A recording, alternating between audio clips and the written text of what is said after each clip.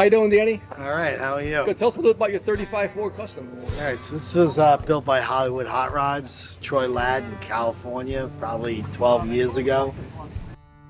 It's 1935 Ford. It's done in the Harry Westerguard style, which would be an early custom. Very Art Deco, very elegant kind of look to it.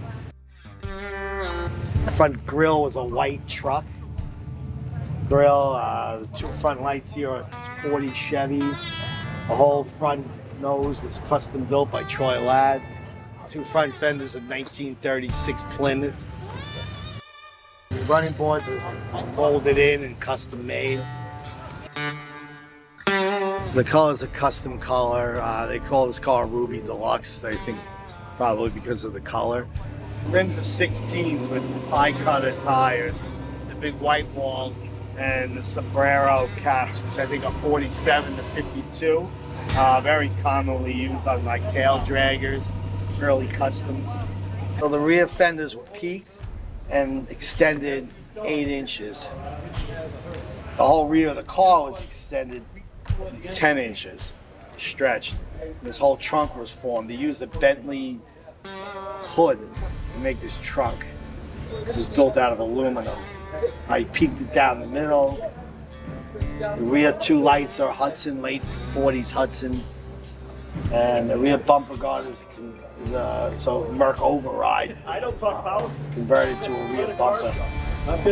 Yeah, so this car started out as a 35 humpback sedan, so it would have ran all the way to the back, the roof line like this. It had a hump in the back.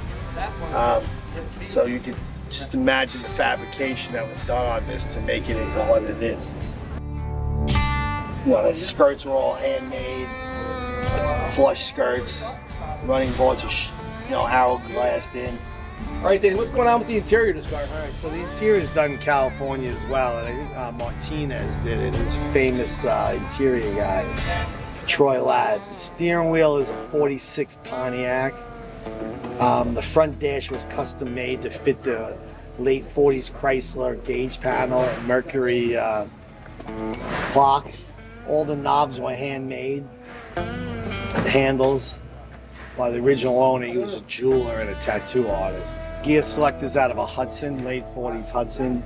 The steering wheel is a 46 Pontiac steering wheel with he made the emblem for the centerpiece to match the switches and the pedals. The engine's simple. It's a custom, it's a Chevy 350 with a 700 overdrive. It's reliable, and that's what I'm looking for, because like I said before, I drive it everywhere.